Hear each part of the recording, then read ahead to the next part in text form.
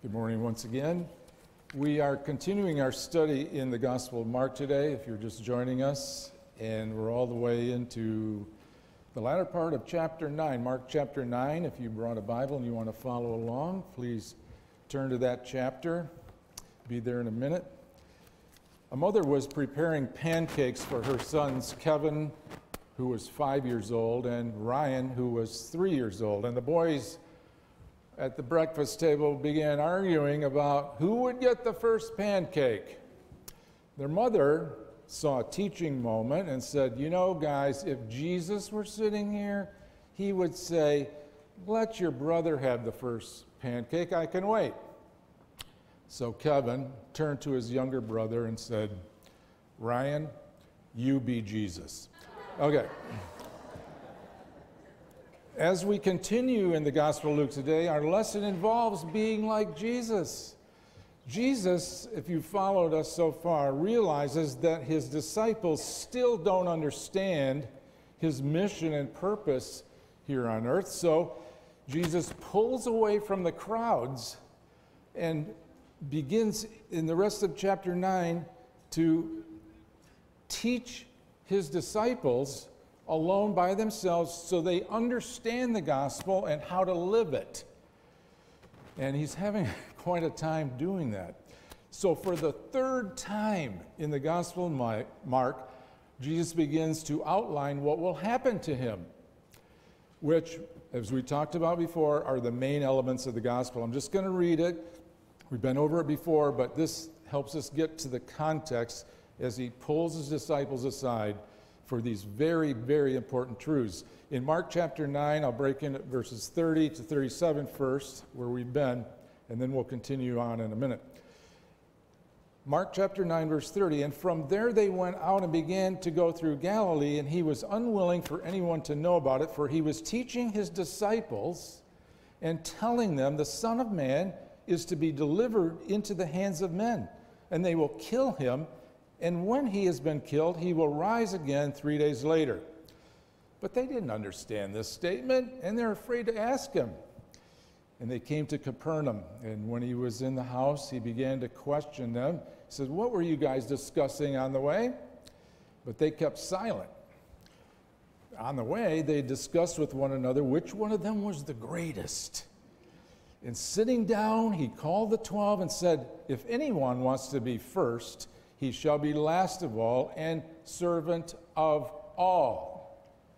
And taking a child, he set him before them, and taking him into his arms, he said to them, 'Whoever receives one child like this in my name receives me. And whoever receives me doesn't just receive me, but him who sent me.'" Now, if we have understood the gospel of Jesus and are living by it, it will be seen in how we treat others. This is what catches Jesus with his disciples. They don't get it. Jesus realized they can hear what he's been saying. They don't know how it applies to them. So the disciples start arguing about which one of them is the greatest. Jesus explains, as he did, if you want to understand what I'm all about, it's to be a servant of all. That's how you're great in God's eyes. And to borrow a Star Trek phrase, I would call this the disciples' Prime Directive. Prime Directive. And then he illustrated that by taking and hugging a little child in their midst and said, receiving somebody like this, welcoming them and loving them, is like you're doing it to me. But no sooner did Jesus get done with his mild rebuke, taking and talking about receiving others like he would receive a child, that Apostle John speaks up with a concern about someone who was ministering in Jesus' name outside their group.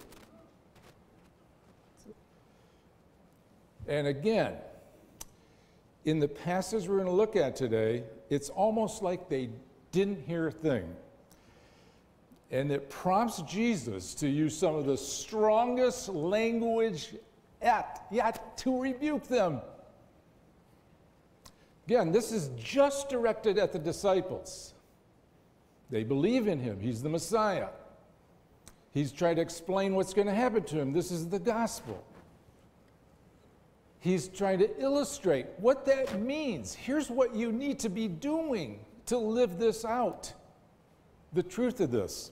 So let's look at the rest as he continues. In verse 38, John said to him, "Teacher, we saw someone casting out demons in your name, and we tried to hinder him because he was not following us." But Jesus said, "Do not hinder him, for there's no one who shall perform a miracle in my name and be able to soon afterwards speak evil of me, for he who is not against us is for us.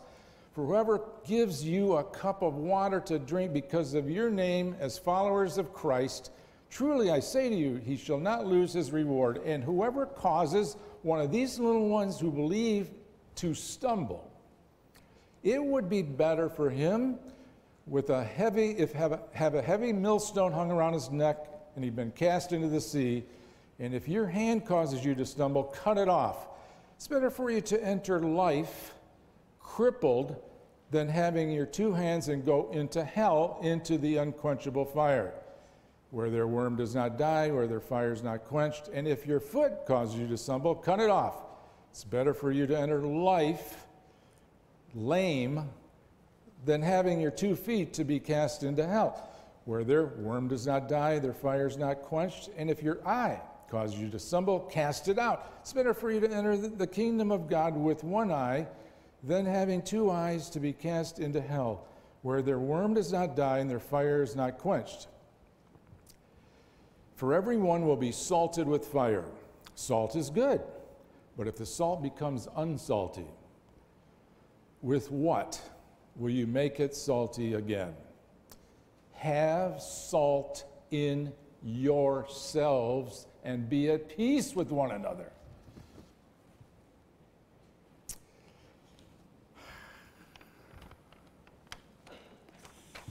This passage really rattled me. Okay, I deliberately, intentionally took this section on hell out, and I taught on it last time. I'm not going to deal with that this week. But I'm going to try to talk about what on earth is he telling his disciples, those people who believed in him. Jesus is the gospel, and he serves us and will serve us, as he explains, by sacrificing his own life for our benefit so that we may receive eternal life. When we believe in Jesus and become his follower, the content of the gospel we believe moves from just content to actually impact our life. That's what Jesus is trying to point out. We'll talk about today. You know, the Apostle John, Jesus just gave them a mild rebuke.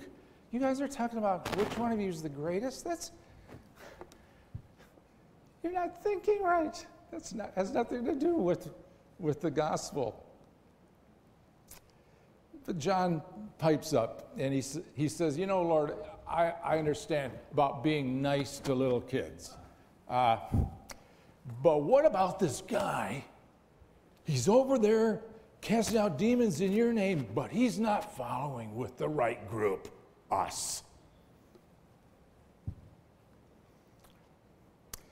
You can imagine, can't you, what Jesus must be thinking? They still don't get it. Do you see the relevance of this passage to us today? Do you see this? Oh my gosh. We're not criticizing a person for casting out demons that are not part of our elite group. Disciples today are criticizing other believers who have different political affiliations, a different philosophy in response to the pandemic. Hey, they're way off base. They're not following what we're following. Do you see it?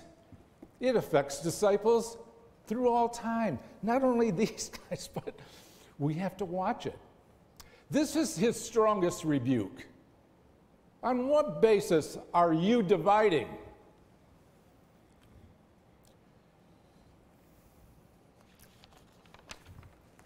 John's concern, as I said earlier, prompted Jesus, and this is extensive, his longest, most intense response to his disciples in this private session before he goes back to minister to the crowds again.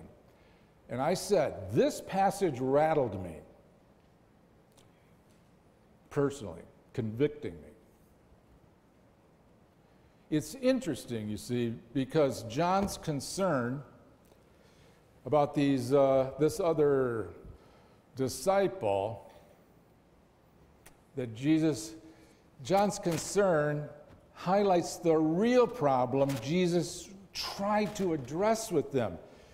It's not about you. It's about Jesus. Notice John doesn't say, because this guy, should we hinder him? Because this guy's not following you. You know what he says? He's not following us.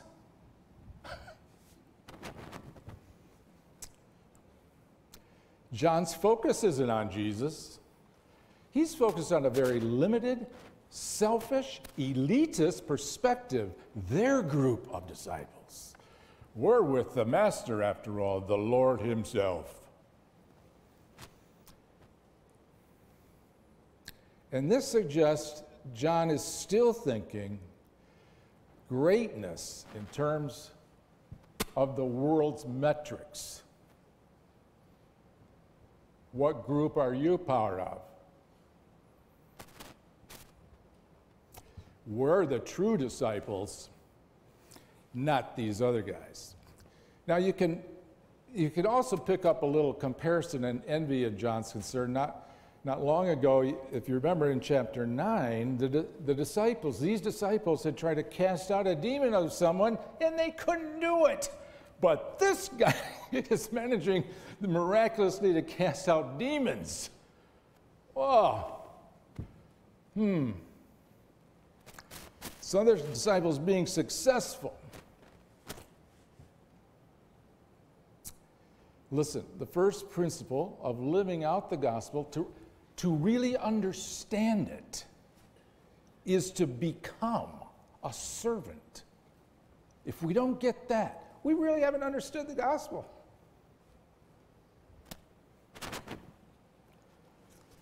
To be a servant, not a critical judge. The main indication we're living out as a servant in line with the truth of the gospel is how we treat other disciples. It begins there. Do we welcome them even though they're different, think different, not part of our group?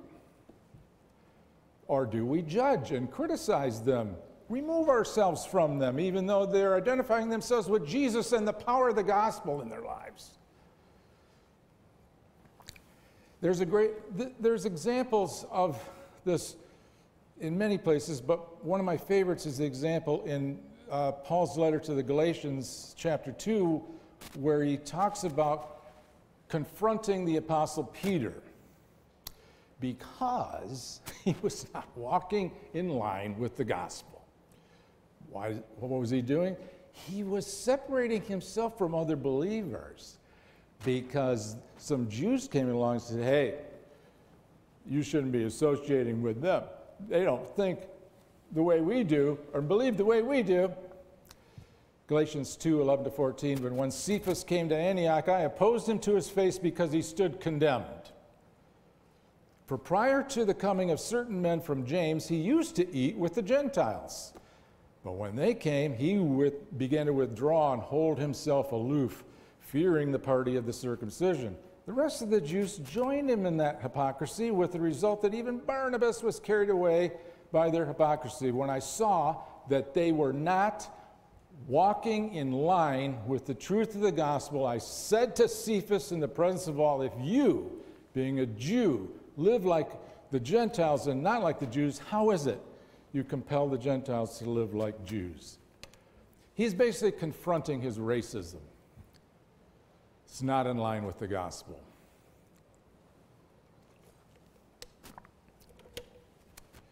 This elitism, this superiority thinking, this nothing to do with Jesus. Mark 9:39, Jesus answers John emphatically, and he says, no. No. Do not hinder him. Do not discourage, speak evil of, judge, or hinder another disciple serving in Jesus' name. I can't tell you how intense Jesus is right here. He's disappointed in these disciples. That's why he's called them aside. They still don't get it. Keep in mind, these disciples had just finished arguing about which one of them is the greatest in their elitist group. Which was the better disciple? Now, perhaps out of envy, jealousy, pride, or some other sin, they've judged and disqualified this other disciple because he's not part of their group. Jesus rebukes them soundly, and he tells them why.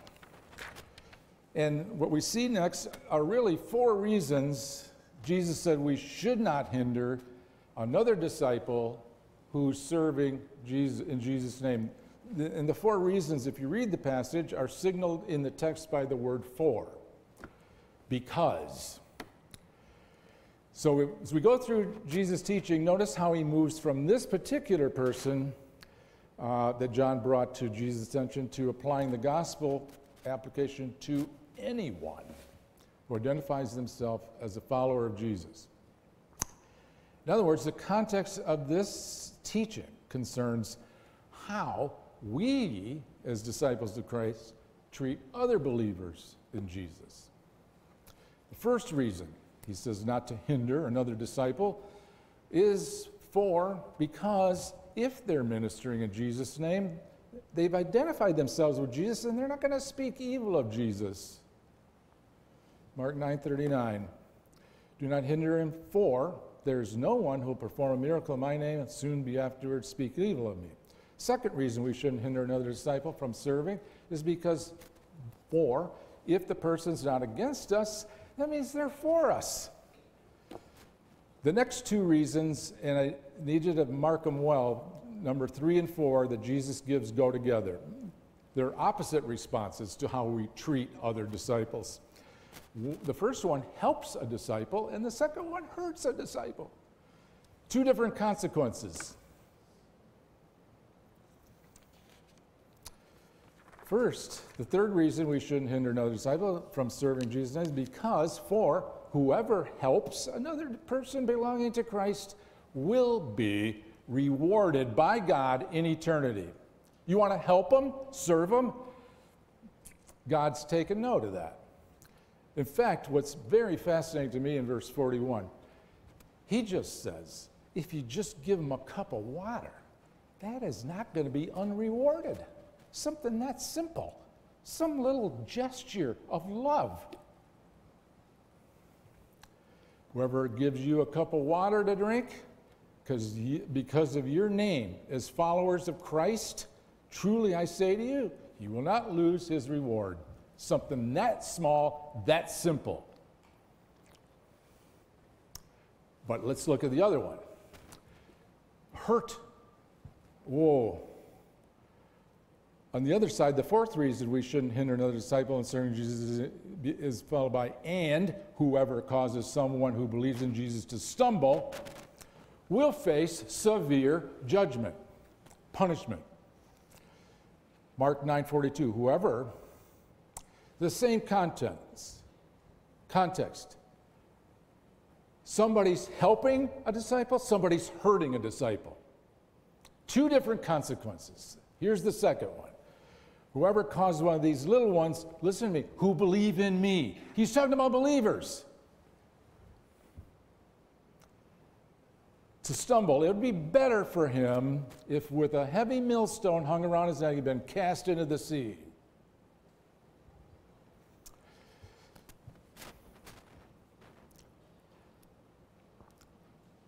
This is some very, very, very strong language that he's going to start off here. First of all, the little ones he's talking about are children, because he qualifies them according to their relationship with Jesus. They believe. They're believers. And he calls them his little ones. This warning concerns how we treat anyone who's a believer in Jesus,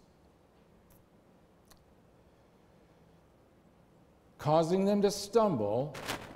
What that means is hindering them from following Jesus because of how we treated them. I could tell you stories of people I've talked to who've turned away from Jesus because of Christians acting badly. Watch out. Jesus is coming unglued with this.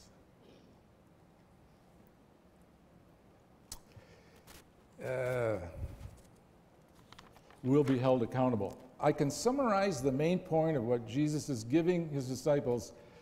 The prime directive for his disciples is serve other believers in Jesus. Don't sin against them because of our own desire to be superior or first. But then Jesus amps it up. Just so they get it, Jesus is going to go, he's going to launch into this warning about sin's horrible consequences that we're headed into after we die.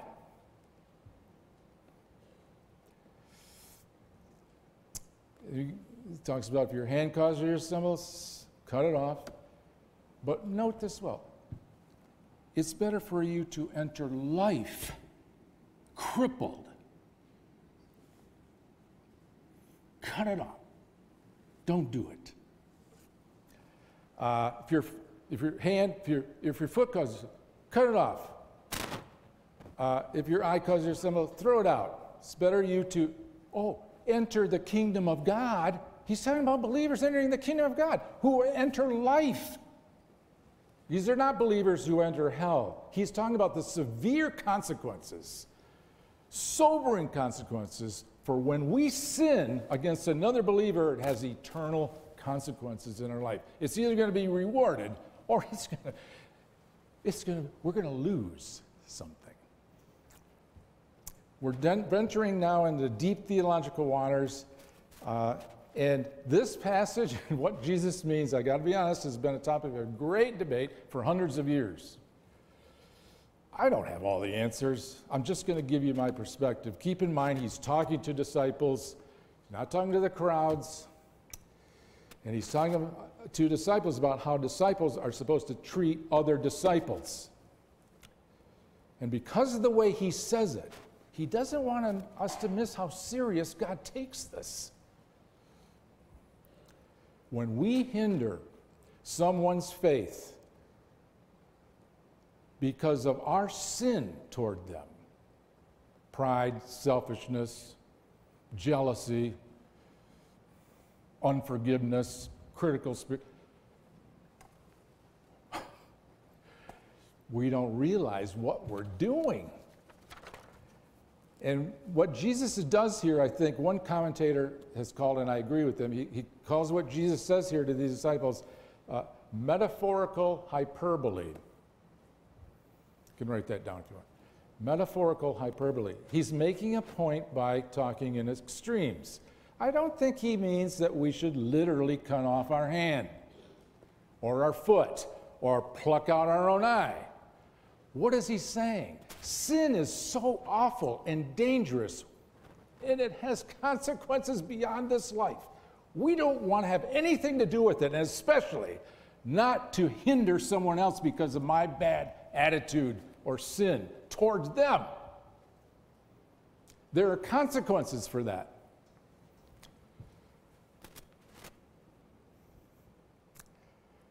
I also don't believe he's talking about a believer who could lose their salvation and end up in hell. This would contradict the very essence of the gospel that came out of Jesus' own mouth. When he spoke to Nicodemus in John 3, he said to him, as Moses lifted up the serpent in the wilderness, even so the Son of Man must be lifted up, so whoever believes in him will have eternal life. For God so loved the world, he gave his only begotten Son, that whoever believes in him shall not perish, but have everlasting life. For God did not send the Son of the world to judge the world, but that the world might be saved through him. He who believes in him is not judged. He who does not believe has been judged already, because he's not believed in the name of the only Son, begotten Son of God. When Jesus uses this strong language in Mark, he is saying that his disciples are called to be servant representatives of Jesus in every single relationship in their life, no matter how hard or difficult the other person is.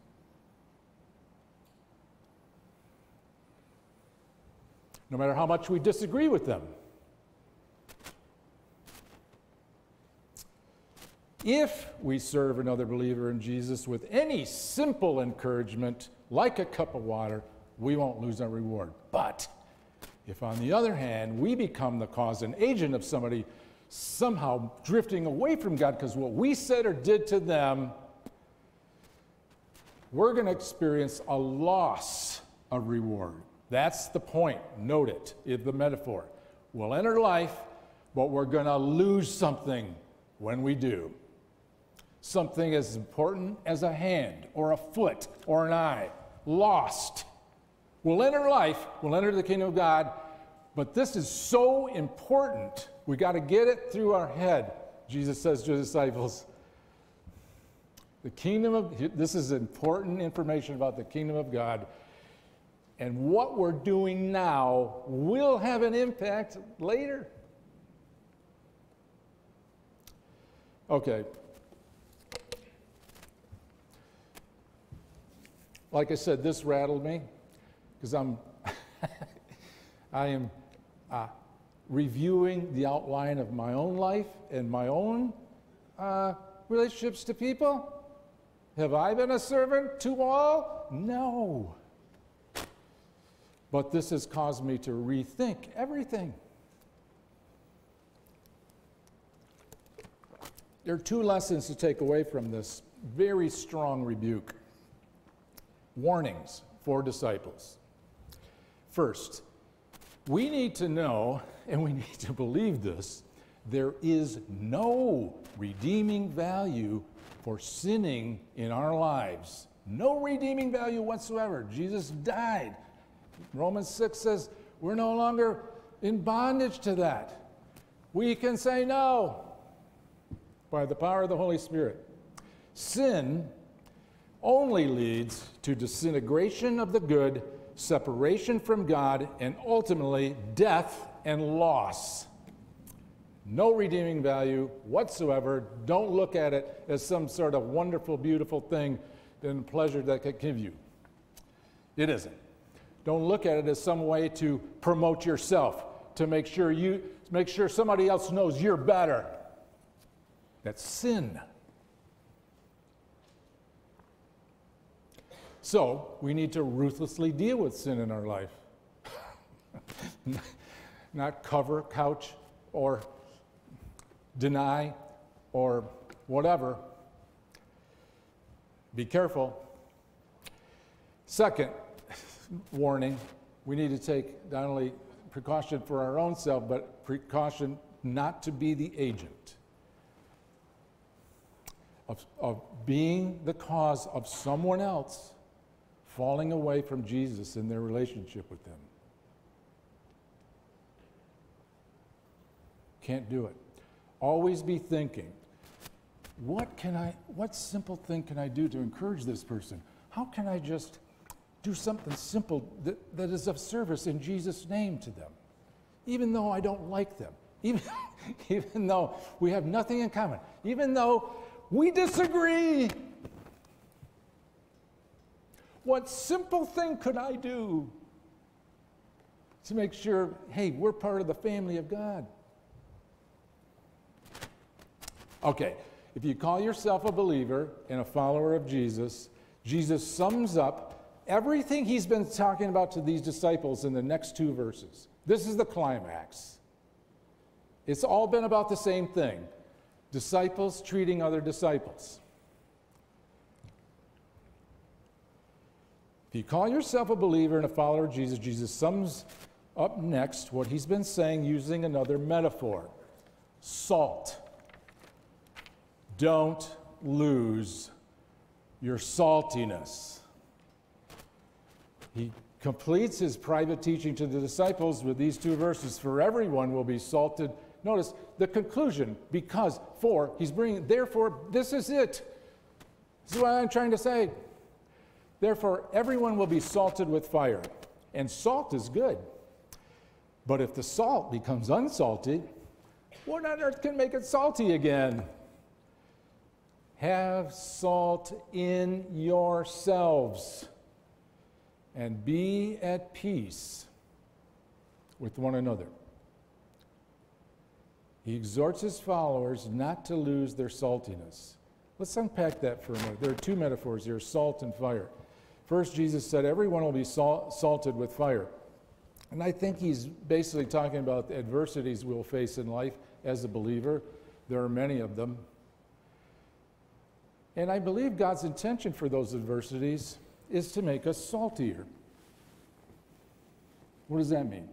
Well, here's how I would describe it. The salty, being salty in Jesus' teaching here means we walk around with a Christ Jesus savoriness in our life.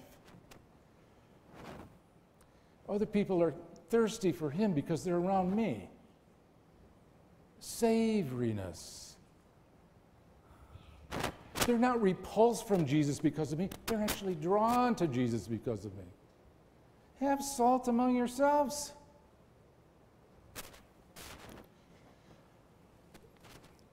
Salt is good. And as they go through the fires they'll face as living sacrifices to God, they will become salty.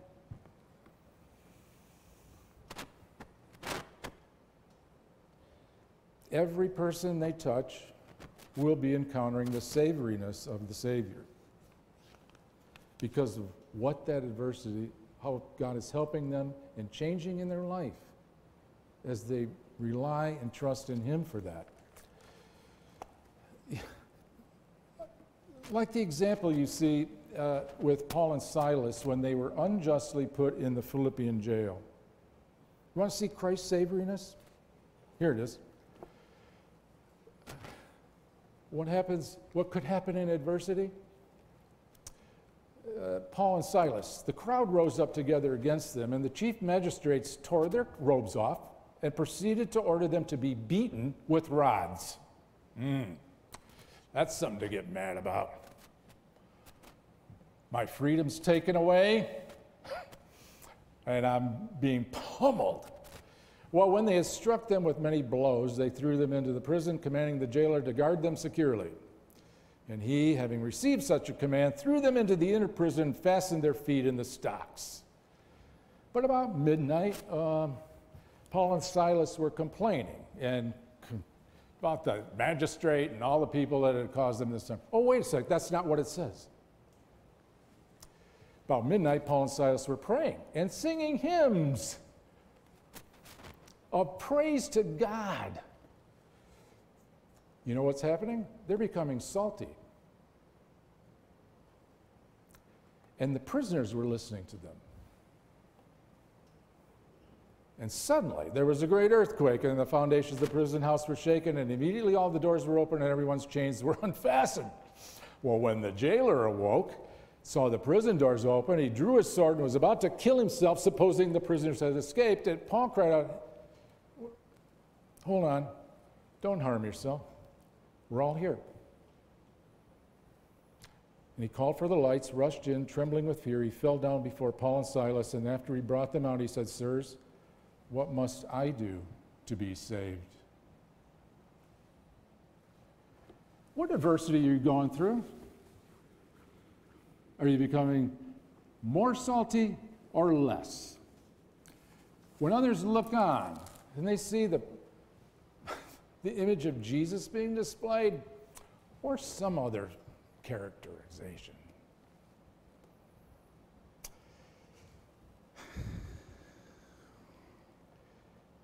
When you lose your saltiness as a disciple of Jesus, what on earth can make us salty again? I think Jesus answered that question a little later for the disciples in John 13, 34, and 35. You know what it is? How we treat other believers makes us salty. A new commandment I give to you guys, that you love one another as I, have loved you. How did he love me? Sacrificially. Not holding their faults against them. He's praying like crazy in agony in Gethsemane, and they're all asleep. But I'm going to die for you. By this, all men will know you are my disciples, if you have love for one another. Savoriness of Jesus. It really revolves around service and love. It really does. And Jesus ends this application by saying, have salt in yourselves, among yourselves. Christ's savoriness starts here. Be at peace. So the question is, how salty are we? Are people attracted to Jesus because of how we treat one another? Or are they repulsed from Jesus? What kind of people does Jesus want his disciples to become? That's what he's trying to address here. Let me lay out the choices for you. Does Jesus want us to become harsh, bitter, judgmental, self-righteous, unwelcoming, mean-spirited, and exclusive? Or does Jesus want us to become kind, loving, welcoming, humble, gracious, generous servants of the Lord? Which one looks more like Jesus? Make your choice. In fact, we make the choice every single day. How we treat other believers who belong to Jesus and how we treat others who don't. We're either very salty or we've lost some savor. To live in line with the gospel, we need to change how we look at ourselves and others in relationship to Jesus. Not to any other thing.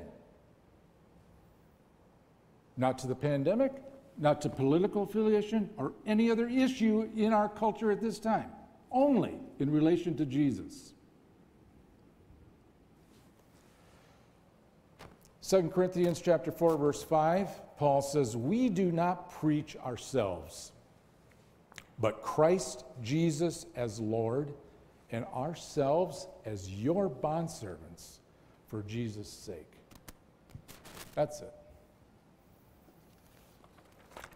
Jesus made it very simple. To be a follower, we do what he did.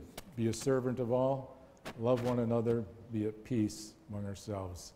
And you know, Jesus came as a servant to serve us really in the ultimate expression of service by giving his life in our place. What we should have taken, we deserved. He took the judgment of God for our sin on the cross so we could have the gift of eternal life. And let me just finish by saying, if you've never had a moment in your life where you just called out and said, I believe you, Jesus, that you are the Christ, Savior of the world, who died for my sin. I invite you into my life. I believe in you for the gift of eternal life. If you've never expressed yourself to God like that, I urge you to do that even today as we close in prayer. You'll find him most loving and compassionate, and with you the rest of your life. Let's pray. Father, thank you that you have rescued us from the power of sin and death through the death and resurrection of your Son, Jesus. Father, we ask you to help us. We need grace from you, from your Holy Spirit, to treat others as Jesus would treat them. We have a lot to learn. Forgive us for where we failed. Help us not to ever discourage or hinder others from drawing closer to Jesus. Help us as his disciples to be servants, displaying the savoriness of Jesus in every relationship, beginning with our own family and those in our church. We thank you for this time together. In Jesus' name, amen.